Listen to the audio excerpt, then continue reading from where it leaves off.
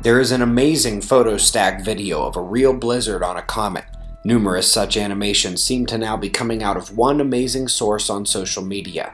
Below the video you will find a link to one of my new favorite people on Twitter using ESA images from Rosetta's archive and processing on their own resources. It's like something you'd see at high latitude on Earth in winter, and the shots here from above really don't do it justice. While these incredible shots on approach are unmatched in scientific history, their reign did not last long.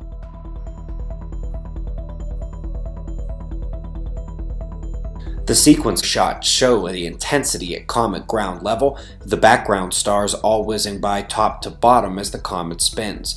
We are going to do some speed and image editing on our end here to see some other vantage points. Please follow them on Twitter, it appears to be well worth it. And be safe, everyone.